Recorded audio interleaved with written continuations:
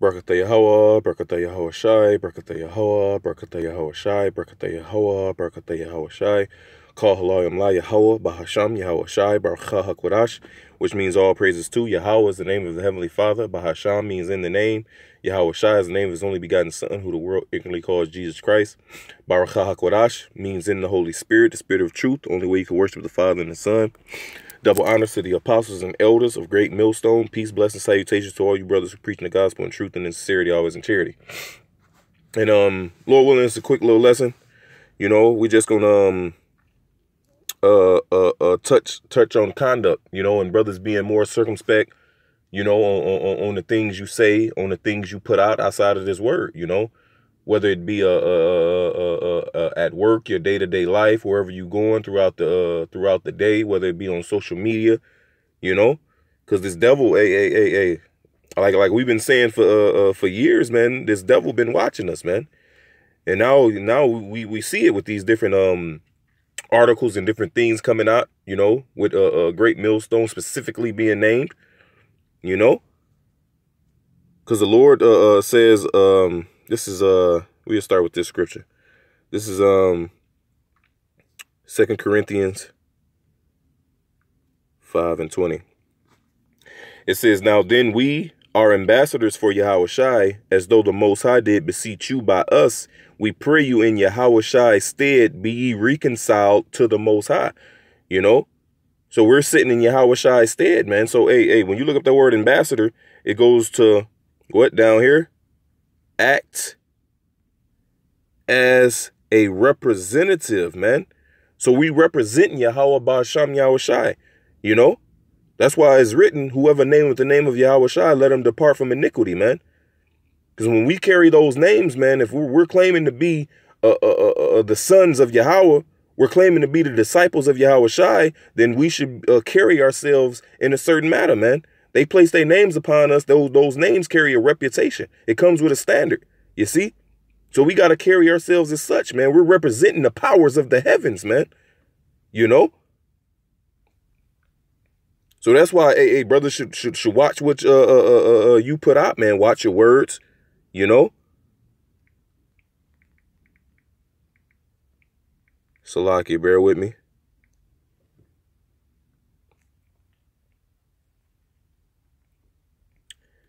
This is Colossians, the 4th chapter, the 5th verse. It says, "Walk in wisdom toward them that are without, redeeming the time.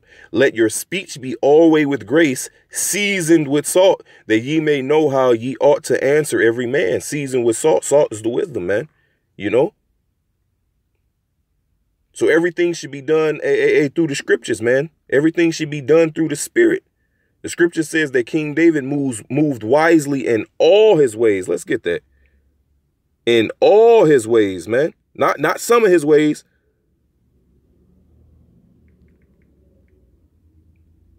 This what we striving to get to, man. This is 1 Samuel 18:14. "And David behaved himself wisely in all his ways, and Yahweh was with him," man. So we must behave ourselves. We must carry ourselves wisely in all the ways, man. We're learning how to be that serpent on the right-hand side, you know? This is Ecclesiastes 10:1.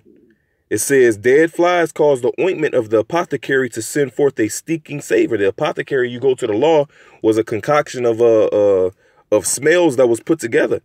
You know, of different herbs and different smells that was put together, man, to give a sweet savor to the Lord, you know, which was unlawful to recreate, right?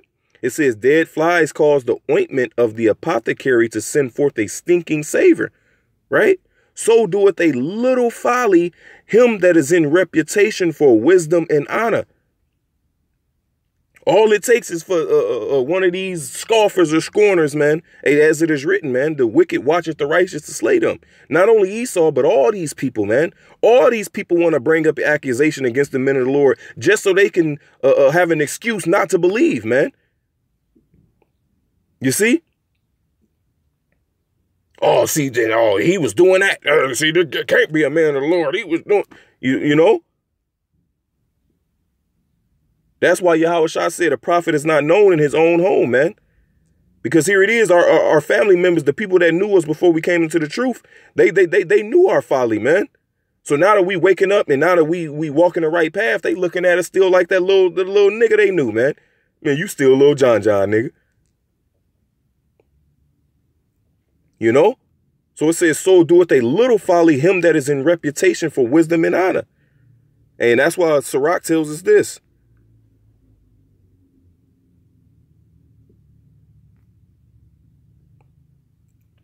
This is Sirach 8:18. Do no secret thing before a stranger, for thou knowest not what he will bring forth, man. And Jake put all this shit out on social media, man. What you eating, where you going, all kind of madness, man. Oh, mood, pound, mood. Man, get them, man, that man. You see, do no secret thing before a stranger, for thou knowest what he will bring forth. Open not thy heart to every man, lest he requite thee with a shrewd turn, man. You know? And you got brothers posting all kind of stuff on social media, man. Look. Calm down with that, man. Move in wisdom. You see? Majority of the people that's on social media is wicked ass niggas who ain't gonna get right, man.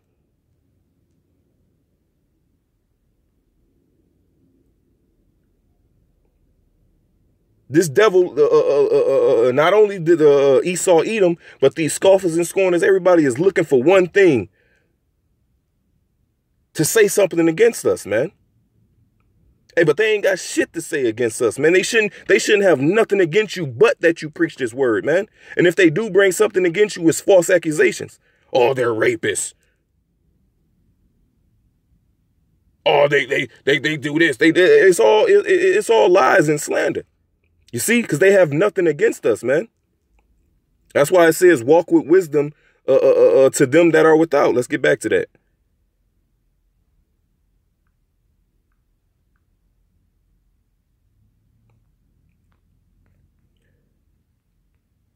That was Colossians 4:5.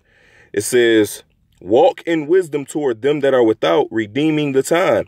Let your speech be always with grace, seasoned with salt, that ye may know how ye ought to answer every man. That ye may know how you ought to answer every man, even a scoffer and scorner, even the devil, even somebody that don't believe, man. You answering still with wisdom. You see? How did Paul handle the different men that came against him, man? He was in that council. What did he do? He set them against each other, man.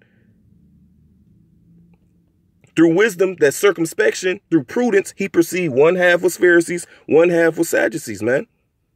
You know? And that's just a small example. Yahweh Shai, when he was set on trial, man, they had none. It said none of the witnesses agreed together because they had nothing solid to get him on, man. They came bearing false witness. And then the last thing that came up, the last one came and said, this man said he would tear down the temple. And see, they accused him for what? Doing the work, man, for teaching. They had nothing else against him. We must be the same way, man. This is 1 Thessalonians 4:12. It says that ye may walk honestly toward them that are without, and that ye may have lack of nothing. You know, when you go into this, it's talking about working with your own hands, you know. But you, hey, doing what you're supposed to do, man. Hey, man. When these, man, we the most outstanding citizens in this goddamn place, man. You see? We work with our own hands. We ain't out there begging for money, man. Read it again. 1 Thessalonians 4:12. That ye may walk honestly toward them that are without, and that ye may have lack of nothing, man. You know, because the scriptures speak about this.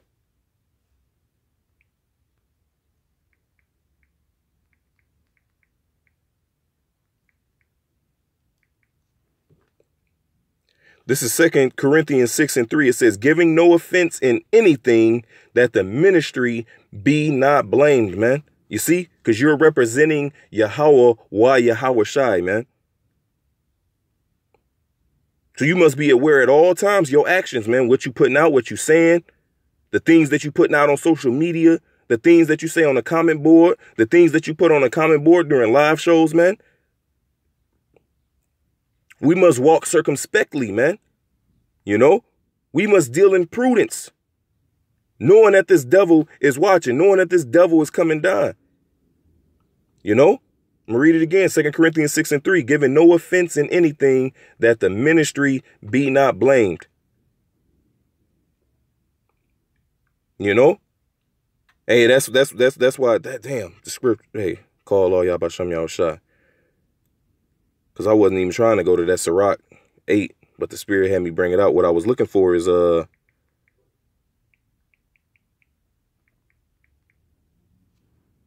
that's what I was looking for. Because it said a little folly maketh the man of ruin a man of reputation, so to speak. That Ecclesiastes 10:1, roughly paraphrasing. But this is Sirach 20:31. Better is he that hideth his folly than a man that hideth his wisdom, man. You know? So it says, do no secret thing in front of a stranger. It says a dead flies make the apothecary to stink, so a little folly to a man of reputation. You know, so it's just an encouragement of brothers to be more circumspect, man. And it goes for myself first and foremost. To move more wisely in our ways, man. To really meditate and think about the moves we make, man. The things that we're doing, you know. So Lord willing, I hope and pray this was edifying. Until next time, all praises, honor, and glory be to Yahweh, Bahasham, Yahweh Shai, Barakah HaKodash. Double honors to the apostles and elders of Great Millstone. Peace, blessings, salutations to all you brothers who preach in the gospel in truth and in sincerity, always in charity. Shalom.